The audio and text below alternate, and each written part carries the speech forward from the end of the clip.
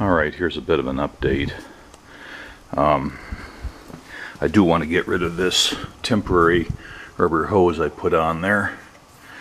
And I did learn that the efficiency of this pump is significantly decreased by having a smaller than 1 inch ID suction line.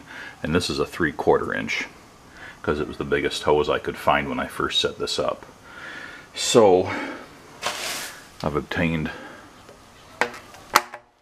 a length of 1 inch ID vinyl tubing, and also for places where I need to get into smaller openings, some 3/4 inch ID vinyl tubing, and the necessary fittings for the 3/4 inch with a 3/4 to 1 inch NPT adapter, and then just a 1 inch to 1 inch. So each hose can have their own fittings attached to them. And since I want to be able to exchange these pretty easily depending on which tank I'm pumping from, I don't want to have to be reaching up into there or unmounting the pump to do it. So I have a length of 1 inch NPT pipe nipple that should be about the right length to get down below the mounting bracket, and then a couple 1 inch unions. The idea being that I'll bring this pipe down and then put a union on it, and the top half of the union will stay on the pipe, and this will be permanently attached to the pump. And then I'll have both of these fittings, one in the bottom half of that union and the other one in the bottom half of this union. I won't use the top half, so it'll be pretty easy to just reach down here and attach and detach whichever hose I want to use. Okay, there's just a test fit to make sure that this is going to come down long enough for me to have this part of the union on the bottom, that it would be easily accessible.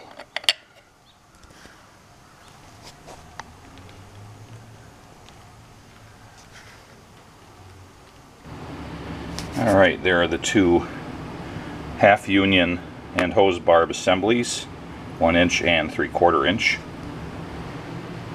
Okay, the 3/4 inch hose assembly is complete, and the 1 inch assembly. Alright, there's the new 1 inch suction hose connected with its union to the bottom of the pump. I've cut it to length, allowing for the extra length of this nipple in the union so it doesn't exceed 3 feet, which is the recommended suction height. If I ever want to put on a longer hose, it'll be easy enough to do so, assuming it'll work. Now, the nice thing about this is with the union, these hoses always want to have somewhat of a curve to them, and depending where I'm pumping from, I can just loosen the union, swing it around, and then tighten it up again. And there should be a good enough seal in that union, just finger tight, to do most of the pumping I need. I don't think it'll leak that much. It's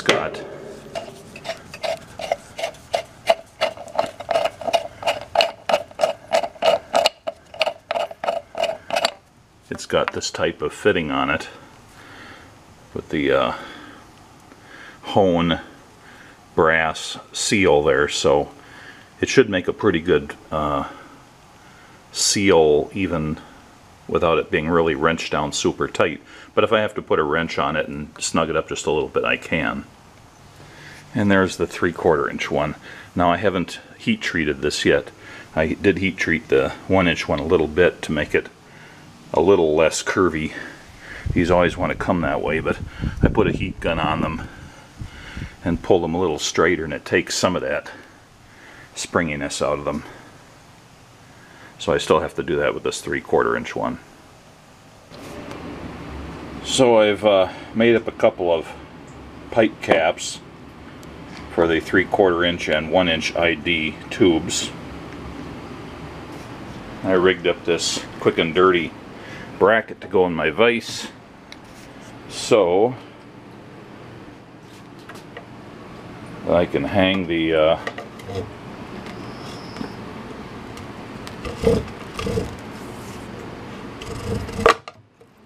1 inch through here,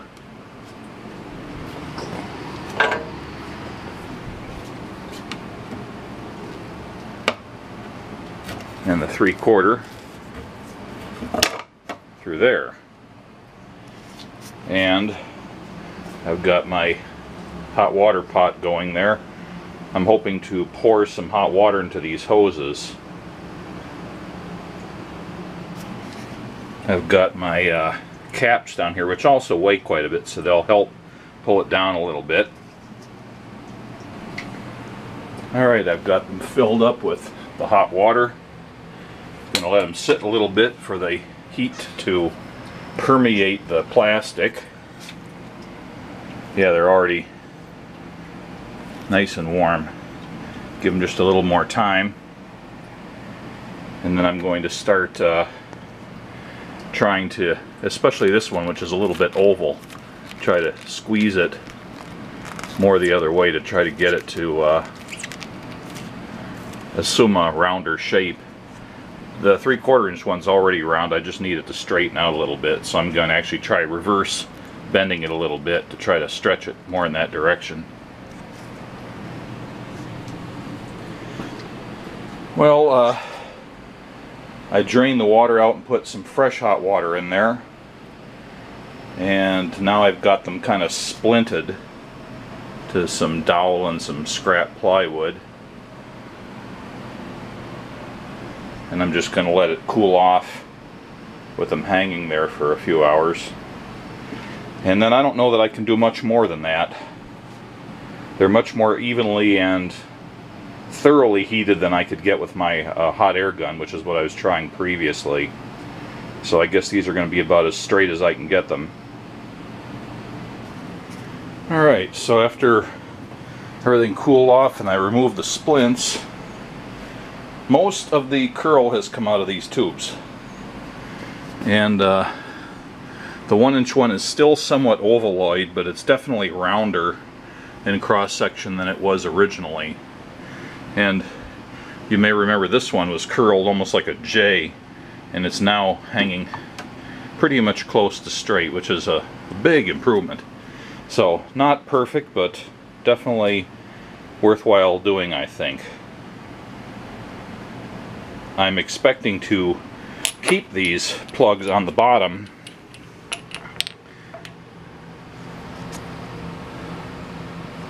just like that. And I'm thinking I may keep one of these on the pump, and the other one, I'll put the other half of the union on there and cap it off with something, and probably modify this carrier to just keep it in the garage so that the unused one is hanging straight all the time with its weight on the bottom, and no bugs or dirt are going to go into it as long as it's closed off. So I think that's probably a pretty good way of doing this. Alright, so I've got a roller type clamp for things like broom handles and so on. It's about the right size to go around this part of the unused or spare hose. I've put the top half of a union on the 3/4 inch hose, and then just a PVC hole plug just to keep the critters out and dust, so any fuel that gets pulled up through here should be pretty clean. Because of the larger diameter up here, I need to offset this from the wall, so I've got a piece of 1/2 inch plywood. 2 holes are, well, they're all clearance holes. 2 of them will go right through the sheet metal with drywall screws, and the 3rd one will go underneath and get a little bit more purchase. These are a little bit short, so this one will go through and go an extra, I don't know, 3/16 of an inch at least into the backing wood, so it'll be a little stronger. So that's the first thing I'm going to put up. Alright, so there's that, and this will just clip in like that, thereby holding the hose in a vertical position where, if anything, it'll straighten out even more. And I've got some limited space here, but it's going to go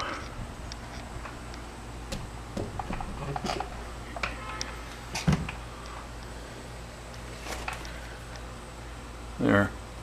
Got my string trimmer up there, and the hose kind of hangs out behind it. Use of space, says I.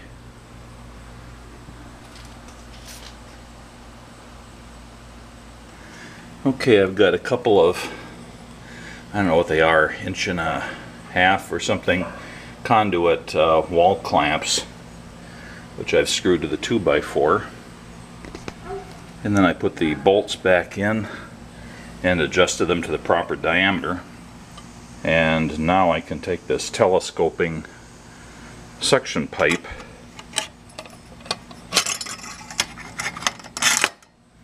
just like that.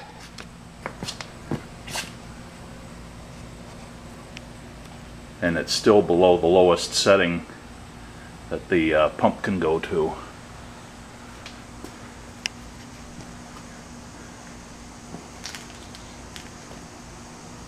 I think I'm going to lay my hands on a 1-inch NPT PVC cap to go over the top of this again, just to keep bugs and so on out of it. And if I have the right size, I might even put a piece of PVC on the bottom to kind of surround these slots here. So again, I'm mostly concerned with vermin going in there and making nests when it's not in use. Okay, I have here a piece about 1¼ inches of 1.5 inch PVC pipe, which I've cut on the bandsaw and kind of squared up. Yeah, it should fit the bottom just about perfectly. Fits right in there, but there's hardly any spare space, so I think that would do the trick. Well, my scrap supplies are limited, but I do have a piece of whatever it is here, 1¼ inch PVC cap, which can sit on there, and that'll do the trick for the bugs. I might eventually pick up a cap for this as well, but right now I'm going to use that. I just have to figure out how best to secure this to the base of the pump stand. I'm trying to decide if just plain old glue will do the trick, or if I need to do something more elaborate. Okay, meanwhile, I've decided to just epoxy this PVC ring down there to the base of the stand. Okay, there we go. And I'm just going to drop that on there until I get a proper cap for it, or decide to leave it like it is. Either way, there won't be any bugs getting in there, or dust or dirt. Now, I'd mentioned before that the way this pump came, it just has this 5/16 18 bolt that goes through the wooden handle, and it screws into the threaded hole in the crank arm, which means if you tighten it down enough that it doesn't wobble, it locks the crank arm in, or it locks the crank in place. And Fill-Rite advised me that there should be a 5/16 18 locking nut back here, but it wasn't included with the kit. They were going to send me one. I haven't received it yet, so I just bought my own. I'm going to stick that on there. So the nut goes on like that. Then I have to hold the bolt with a screwdriver in the right position to have just a little looseness here while I tighten this side up with the wrench. Okay, so that's locked on there now, and I just have a slight amount of play, but now the handle spins like it should. That'll make it a lot nicer for cranking. I should reiterate that the instructions don't say anything about assembling this or what parts there are, although the lock nut is shown on the exploded parts diagram in the manual. And I've got the 1-inch PVC, or vinyl at least, suction hose hanging there with its temporary weight and plug on the bottom. So I think this is complete now.